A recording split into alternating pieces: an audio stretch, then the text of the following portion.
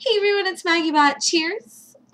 We are going to do a board game vlog as well as some life vlog, and I'm going to drink some of this wine. Friends of mine and I were going to do a podcast tonight where we got some wine and we talked about games, and between the two different countries and 3 different time zones, unfortunately we all kind of petered out on the idea. We will be doing it soon. We're rescheduling as we speak, but I'm probably the only one left awake as I am out here on the West Coast. So I decided to take this vlog into my own hands and come chat with you all. So I'm really excited though. I have been looking at my schedule. The holiday happened. Lots of December went toward just trying to keep some stuff on the shelves at work. And once that peters out, kind of mid-January, we went into, okay, so what didn't we sell? What things need to be on sale soon? Let's get an overstock sale happening. And we kind of went through that. And so February was much about getting this sale together, figuring out what needs to be on it and if it's at the right store.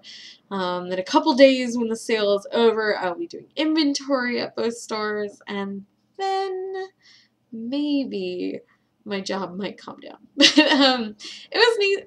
The holiday is always kind of interesting to see what does or doesn't sell, because you're very much basing off of sales patterns throughout the years, sales patterns the last holiday, and what you think might sell.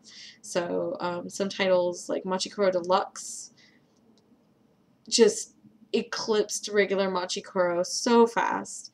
In that silly little tin too. Things like King of Tokyo didn't sell this year, even though it sold amazingly well the last 2 years. Codenames came in right on the money for us. We got maybe 100 copies and they sold out in days, and Super Fight did very well. And then we had some kind of like weird disappointments. We had Spirits of the Rice Patty didn't come in, so we couldn't sell it. Neither did Nippon, Signori. A lot of games that were maybe scheduled sort of to be in did not come in. A lot of things have come out in January and February that I was like, well, if you were just 1 month earlier, you would have had a lot more sales. Things like Orleans was actually a very big disappointment to both of our stores, whereas Blood Rage did just fine. Orleans, very good, very solid, medium weight, Euro, easy to learn. You'd think it would have hopped off the shelves, but it's got maybe missing some shelf appeal or something, because you have fewer salespeople being able to talk with people, so you want the boxes to do their own sales. We'll be looking at why those didn't sell. Lords of Waterdeep didn't sell at all. I think it's reached it's too much cheaper on Amazon or Cool Stuff for a store to be able to sell it. I think it's reached that point. But it's been fun to kind of get the holidays wrapped up and then start working toward, like, where's your inventory at? Would you like to get it there? Would you like to get it here? How much should be in inventory in any given time? And like kind of reining everything back in for the slower spring months. The last piece of personal news, I have developed tinnitus, which is like a ringing in the ear. It's in both my ears at this point. It started on Christmas. There's no known cause. I didn't get hit. I didn't hear a gunshot. I didn't have construction. The biggest boon I can name is that it is not being caused by hearing loss, so my ears are fine. Just ringing, and it's very difficult for me because I am constantly annoyed right now, and so when people are not nice or not kind or not logical, I'm having a harder time not confronting people on the internet. I'm having internet rage issues, so I've just been kind of shying away from conversations that frustrate me when people are jerks, and there's a lot of jerks on the internet, so I've been avoiding it. January itself had 2 big weekends for me. One was Orcacon and one was Sasquatch Game Day. Orcacon is in its first year. It was a kickstarted event out in Everett, Washington, which is north of Seattle. I volunteered my time to run part of the game library for work, and they kind of overscheduled us, so I spent a lot of my time just teaching games out amongst the people. I taught my friend Jason, who came up how to play Terra Mystica with a couple friends of mine, which was a delight. My friend Nicholas was in from New York just to go to this Orcacon, and Stephanie Straw came out from Arkansas to see people and go to this con, and just being able to see all these people in one little place and have them all to myself was delightful. And I'm very, very, very glad. And I will say one of the most fun times I can remember is the dinner we had before we all had to part ways. So we all got to sit down and have a real dinner together before everyone went off to the airport. That was good fun. Orcacon was so small that I can't really say whether or not it's going to be a sustainable con, but it looks very promising. It's a tabletop-focused con. It took over one small hotel. It had one of the smallest vendor halls I've ever seen, but it had a giant gaming area. It had a big old, like, ballroom, and it's 24 hours gaming. We've made some recommendations for them for next year, and Card Kingdom itself is probably going to run events for them and maybe even sell games, because we didn't actually sell games this time. I'm very excited and very interested in what will happen next year. I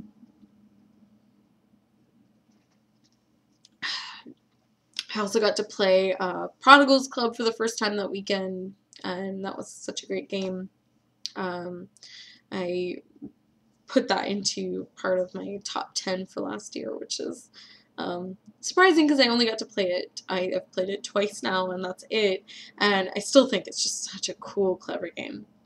The other weekend was Sasquatch Game Day. And Sasquatch Game Day is a one-day event. Everyone kind of gets together and plays games over a whole day. And we got there super early in the morning. I actually took the whole day off, and we played our 4x4. So for any of you who have never heard of this thing that we made up, and I'm sure it's existed elsewhere, we played 4 simultaneous games, 4 players, 4 different boards, and each player would take one turn at a board and then go to the next and the next and the next and go around in circles until all 4 games were done. This required games that had enough heft to them, enough meat to them, that you're not just running and going crazy on adrenaline. You actually get to sit down and make decisions. You need games that don't have any variable turn order at all. And you need games that have little to no player interaction. I can't have reactions, I can't have free actions, I can't have anything triggered by anyone else. You have to have it where you take your turn, and your turn is kind of insular. So the 4 games we have developed into that were Concordia, Trajan, Shipyard, and London. Since then, we've also figured out that the Martin Wallace game Ships works just fine for this, but at the time we had those 4, and we could have subbed in Lewis and Clark. Shipyard went pretty well. Shipyard is kind of a weird Vladimir Suki game from Czech Games, and it is very much that you either need to, if you're dealt really good end-of-game objectives, work on them, and if you're not, work on maximizing how many points you could possibly get out of the game without your in-game scoring, to the point where it almost feels like the in-game scoring is a little too imbalanced, but I don't believe that because I've won without great in-game scoring. Great game. I came in second. Then we played London, which is a card tableau Martin Wallace game. Very interesting engine builder. Kind of, the first time I played Glass Road, it reminded me of playing London. It not mechanically similar, but in that you just very linear focus on one engine and trying to make it go. Interesting game, has a little bit of a board mechanic, came in second. Played Concordia, which is Matt Gertz, and it's 2 to 5 players. It's fabulous. You build out your colonists on this map, and you're going to different provinces, and you're in different cities, making different resources, and each card that you purchase is end-game scoring toward how well you did on any of those given aspects. Really cool game. I came in 4th. Just tanked it. Just could not survive in that game. And then last we played Trajan, which is Feld, and I won! barely, barely, barely. I very well could have lost it, but I played Trajan. It's very different trying to play Trajan without being able to just stare at your Mancala for 3 people's turns. You just kind of arrive at a board and have to try and remember where you were in your process of getting your right colors into the right places, and very, very difficult. The rest of the Sasquatch day, so that was 4 hours. Really fun. I hope to be able to add ships in at some point, although having ships and shipyard is hilarious, and if we could just find 2 more nautical ones, we'd be set. We played, that day, we played Floating Market, we played Among Nobles, we played the Space Team card game, and boy oh boy, that was a long, long day of pretty mediocre games, and I apologize if you do care for these games, because they just did not hit with our group. Floating Market is a betting game. You are trying to figure out what a dice pool might roll. Each player can contribute dice to that dice pool, and it's anything from like d6s all the way up to d12s. And it was not a game where you got to roll dice and then make decisions with them. It was make guesses and then roll dice to confirm them. And it ended up being way more frustrating for most of us than anything else, though I won, so we'll call that awesome. The game was not for us. I'm glad I didn't back it on Kickstarter. I felt a little bit bad because I know a lot of people love it, and the colors and the dice are just gorgeous, but not for us. Then, let's see. We played Among Nobles. In Among Nobles, you have family who have a child, and then if it's a son, you can call to have other people give them their daughters to make a pair, or if you have a daughter, if someone else is trying to get married, you hand off your daughter and you try and get that player to accept your daughter. The game is interesting. It knows it has these gender roles, so like women have babies and you can't have babies unless you're married to a man, and once you're married, the woman kind of slips under the man card and no longer has its previous traits. It only has those like kind of baby making traits, and even the quotes on the bottom of the cards were pretty genderific, so kind of annoyed the whole time I was learning the game.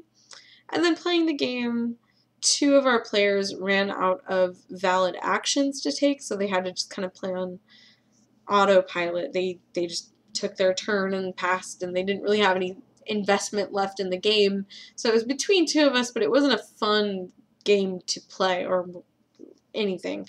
And then the Space Team card game, it was better than the other 2, but it was still, it was an implementation of a game that's pretty darn fun as is. So as the app, Space Team has each player kind of on their phone or their tablet or whatever, and you see these things in the window and you have to kind of like yell out to everyone else, you know, bang the drum, and whoever on their screen has a drum, they have to bang it or whatever. The card game has that element to it, but not in such a fun, magical way as the app seemed to. To me, the app for something like Space Team is Star Trek speak from when I was 6, you know, like those phones are all talking to each other and playing this weird game, and they interact in super personal ways between the phones, and it's just interesting and neat, and the card game doesn't have that. So those were all, you know, kind of misses for us. But overall, the Sasquatch game day was so much fun, and the 4x4 was so much fun. By the end of the night, we even got to play our Codenames of board games, where we grabbed 25 boxes from around the room and we put them out into a 5x5 grid, and then we used those as our Codenames clues. I conscripted Susan to a couple games with us, and it was a good chunk of fun, and I'm really glad I got to do that. Other than that, Kickstarter has been interesting lately. Karmika came and went, and I backed it, and it looks lovely. And I don't know if it's going to work, because it's a video game designer, again, making a card game, but I do think that they have been proven to make some interesting stuff before. Venus is on Kickstarter right now. I have not backed it yet, just funds-wise, but I may well. It is kind of a retelling of the first Vital Lacerda game. They made the art absolutely gorgeous, just beautiful. And they made a version of the game that I would probably never play, which is a streamlined, more friendly version without main mechanic out of the game.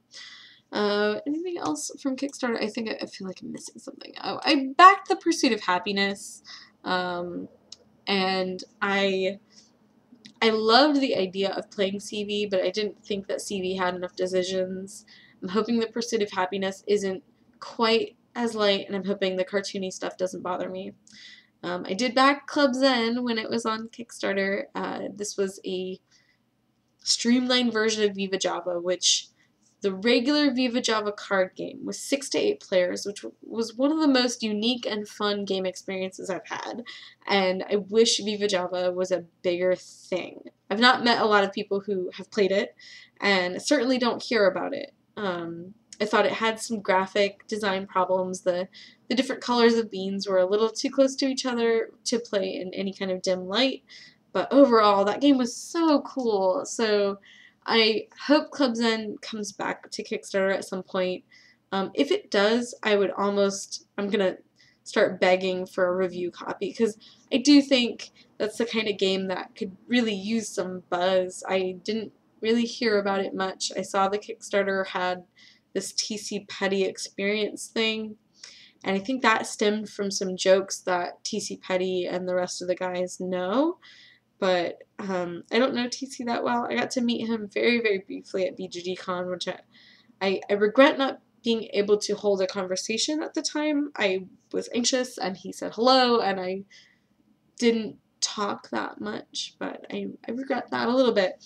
But he seems like such a cool guy, and he's got such cool ideas. He does talk very opinionated, but I always think that's actually a good thing. So if Club Zen comes back up on Kickstarter, I will back it in a heartbeat. I also backed the new Medici, the pretty Medici. I had the Rio Grande English edition, Rio Grande, and it's very hard to differentiate between the different resources, but I did find someone on BGG that was looking for it, so I sold it to him for enough to back the Kickstarter for the new one. And the last Kickstarter that I'm backing right now is the Unicorn Poop and Zombie Entrails Kickstarter scarves, because I can, and I'm an adult. And that's it from me for now. Thanks for hanging out. If you guys would like, keep tuned. We will have some live hangout content for you all soon, hopefully with plenty of wine and giggles, and I look forward to speaking with you again. Bye!